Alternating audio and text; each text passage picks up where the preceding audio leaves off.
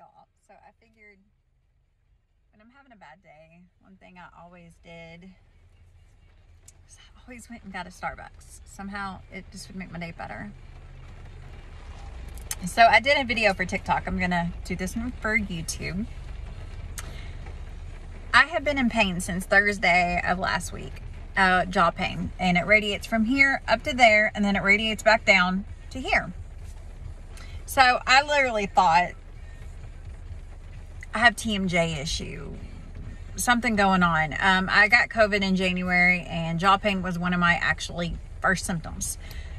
So I took some ibuprofen and it did help. And then it just got to where I was like, I couldn't pinpoint the pain. Like, was it here? Was it there? Was it here? And it just was weird to me. And it felt like it was getting worse. So I put it off for as long as I could. And I called the dentist today and told her what all was going on. Told her that it feels better when I lay on a heating pad. And she said it sounds like implant infection, which, as you know, is like the worst case scenario in anybody's dental history, going to the dentist and hearing implant infection. So I'm on a good old 10-day supply of amoxicillin.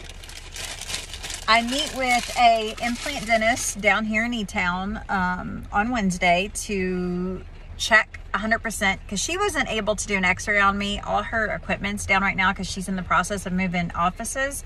So it's not a for sure implant infection, but she's pretty sure that's what it is. But I will know Wednesday when I go meet with this implant dentist, and I'm not sure what the thing is. I've worked for an implant dentist and I kind of know what we're looking at, but then I also know that people can have an infection, they can be on antibiotics, they can get it cleaned, and they can keep it. Hopefully that's my case. But if not, then I guess you guys are going to be on a journey with me once again at losing my implant and not wearing anything on the bottom and then getting an implant again. It's gonna be a journey of hell, ain't it?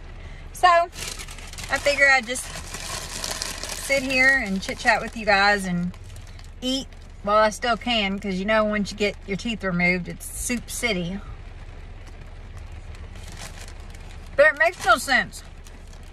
Like, it doesn't hurt to eat. It doesn't hurt to bite down. It doesn't hurt to touch it. But, you know, it's my luck. I don't have any damn teeth, and here I am with the damn infection. I have the worst luck, I swear.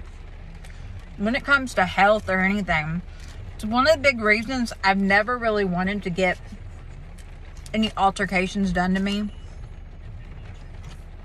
Whether it be tummy tuck, boob job, whatever. Because, God, my body would friggin' reject it.